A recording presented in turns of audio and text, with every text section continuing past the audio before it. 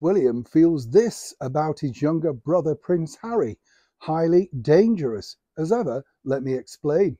Hi, good morning, Neil Sean here. Nice to see you. Hope you're all keeping well. Yes, whatever you're doing today, do keep safe, do keep warm. I know I say that, but I genuinely mean that. By the way, people say to me, it's a community, it's a friendship group, there's thousands of people. You can have thousands of friends. What's wrong with that? I know a lot of people on this channel and we swap things, and I like to let people know when, of course, we've seen your comments. You'll see the hearts and stuff like that. It's lovely. So thank you, thank you, thank you for getting involved so much. It truly means a lot. And it's lovely to find out bits and pieces about where you're from, you know, what you do, how you live your lives, because you see my life, don't you? Yes, I know. Warts and all, as it were, you know, standing outside in the cold and the snow. But you know, that's truly, isn't it? It's about friendship, checking in with each other every day. So thank you truly from the bottom of my heart for taking the time out to do that. It is appreciated. And I do love, as I say, your comments. I love the fact that we get involved in the most weirdest of things, you know, gravy, jelly, sprinkles, ice creams. Oh, don't get me going. Could just eat an ice cream cornetto. Yes, you know the ones with the flake in. You know the ones, the double one with the... Love those, don't you? Why I want one of those on a cold day like today? No idea. Back as ever to your Breaking Rose story of the day.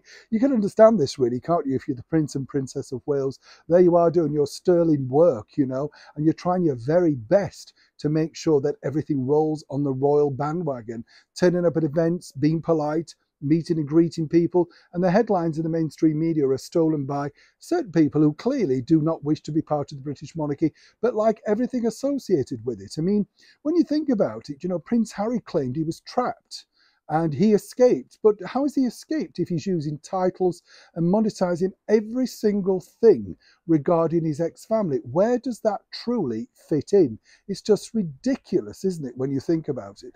Now, the bottom line is this, that according to a very good source, and as one can imagine, we now believe, according to the mainstream media, and we've checked this with Buckingham Palace and Kensington Palace, and they're making no official comment at this stage, but apparently they're looking towards the fact that Harry and Meghan may return for the coronation. You know, I would just draw a line under it. If I was them, you either give me a date and a time at this point or you're out. Make an official agreement, because obviously, you know, the more it goes around, the more they can monetize it, as we saw with Meghan gleefully meeting pals at Melrose. You saw that, and then popping in to see a homeless shelter.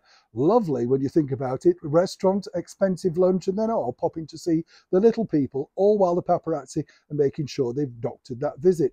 You get the picture.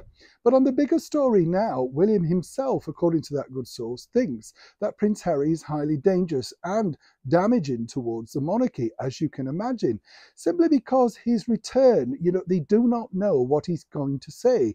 As we saw in that recent visit, or that recent live stream, should I say, with the Gabor mate or whatever, this quacky doctor that he sat down with, who diagnosed him allegedly on air.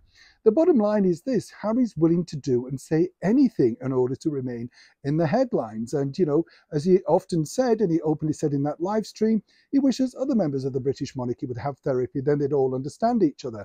They do. It's called English, and they use that as a language, Harry. Why do we need therapy speak? You see the problem. So for now, this is the big dividing factor, and this is the big hope, according to a very good source, out at Montecito, that the ex-royals would hope to do: create a line and divide between the king and his eldest son, Prince William, because while King Charles is trying to play peacemaker, William himself feels that Harry, along with Meghan and their two children, should be made to, shall we say, relax themselves back in Montecito, look at what they've done, try and take it in, not stoke the fire of another return. But seemingly, King Charles has another idea. As one source pointed out to me, the Queen would have dealt with this far more swiftly, as we saw with the stripping of titles of both Prince Andrew and the Duke of Sussex. Seemingly, King Charles wants to do things his own way, a possibly more democratic way.